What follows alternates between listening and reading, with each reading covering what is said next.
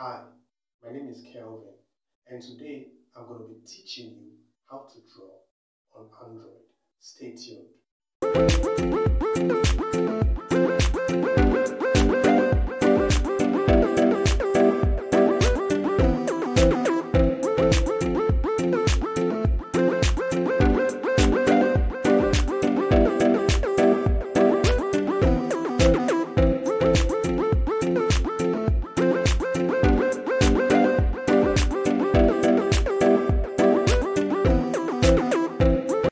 So the first thing I do when I start painting is actually to begin with a sketch.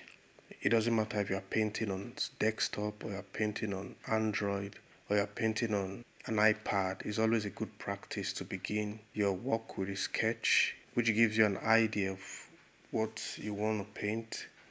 Starting with a sketch is a good practice. It helps guide you to knowing precisely what to do.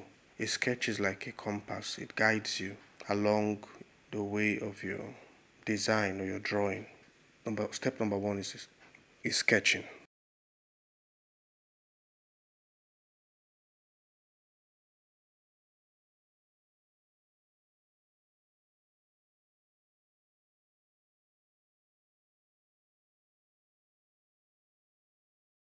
Step number two is actually laying down your flat colors.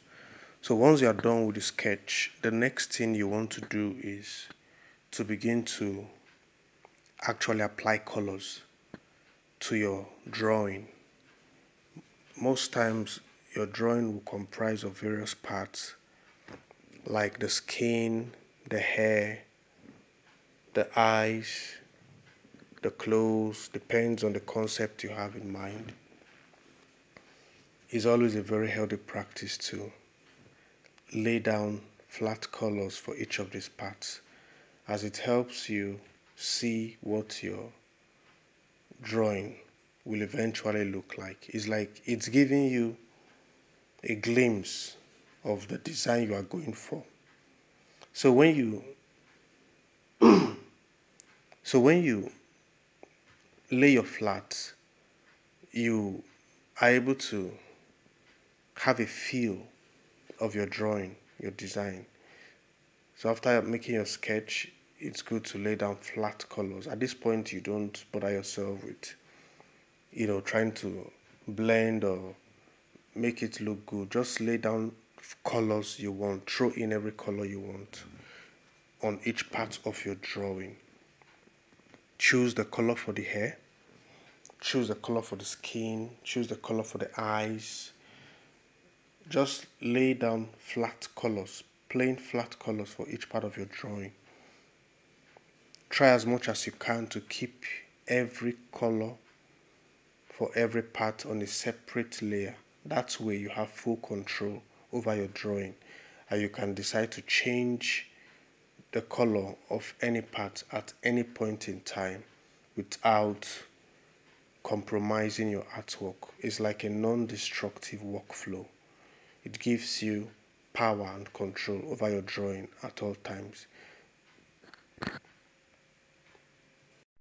Step 3 of the drawing process is what I call step 3 of the drawing process is shading. This is where you begin to shade your drawing, begin to give some form to your drawing. At this point, you begin to bring your drawing to life by adding darker shades and lighter shades to indicate light and shadow. This point, this step is a little bit technical, but probably I'll do a full video on shading sometime. But all you have to do is just indicate where your light source is coming from, indicate the places that are supposed to be out of the light in the dark as shadows. You try to choose colors that help you indicate light and shadow. And try to keep your shading on a separate layer, so if it's too intense you can reduce the opacity and also play with other settings. In this process, at this point I also like to throw in colors to my painting. I make sure I add as much color as I want to see my artwork. If I want some blush, I want some you know different hues, I try to add them at this point. I don't worry about blending. I just add as much color as I want to see in my painting. I try to see how I can fit these colors in. Now, most if the shading process goes very well, you begin to see some life to your drawing. You begin to see some forms to your drawing. You begin to see that your artwork, your character begins to come to life because now it begins to look true three-dimensional. You can see where the light is coming from. You can also see the places that are not in the light, the places that are not being hit by the light. Now, when you indicate this on your canvas, what it does is it gives your artwork that three-dimensional look. It makes it look alive. It gives it that round feel. So the shading is very important. It actually requires some technicality, like I said before, and you really need to take your time. It's not something you rush. Choose your colors and lay them down very well. Take your time to put them in. From time to time, you may need to adjust or change certain colors as the need arise, but you just go with the flow. Just lay colors, choose colors, lay them, observe, you see how they feel on your character.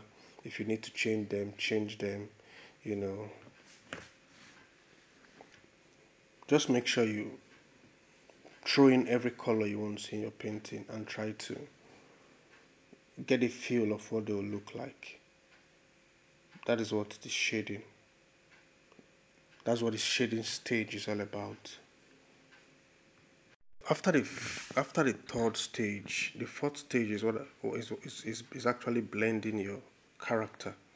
At this point, you begin to blend in your colors and try to make them harmonize with each other. The shading had to do with just laying down colors, laying down shadows, laying down light. But in the blending stage, you have to find a way to make each color flow with the other. You have to find a way to create color harmony in your character. So what you do this phase is just to start to blend. Use a soft brush. That's what I do. I use a soft brush and I begin to blend each color into the other. I try not to make them too flat, as in to blend them totally into each other, but I just make sure I harmonize them. I make sure you don't have dividing lines between two colors laying next to each other.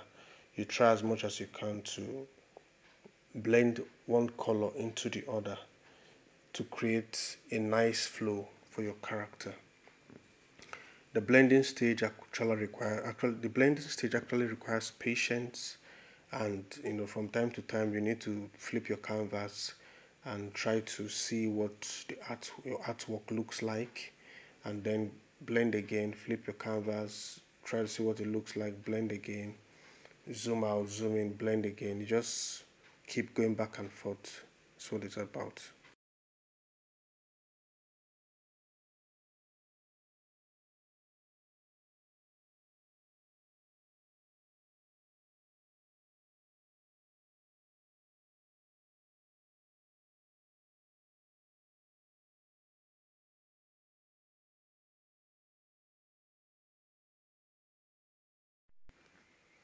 The fifth stage is your highlights. This is where you begin to make your character shine and pop. This is where you bring life to your character. It's about adding highlights or reflection, as it is called, to certain areas of your character, like the eyes, the pupil. You add the lights, the reflection to your character. You choose those places where the light will hit the most, and then you make them shine. This adds more life to your character. So it doesn't really matter the device you're using, whether you're drawing on Android, or you're drawing on Windows, or you're drawing on iPad, this is a workflow that could actually work. A lot of artists use this same workflow. A lot of professional artists, they do it this way, and I've done it this way several. It does work. It gives you control over your. It gives you full control over your artwork at each stage. You could go in anytime, make changes because you have each of this stage on a different layer. You have full control.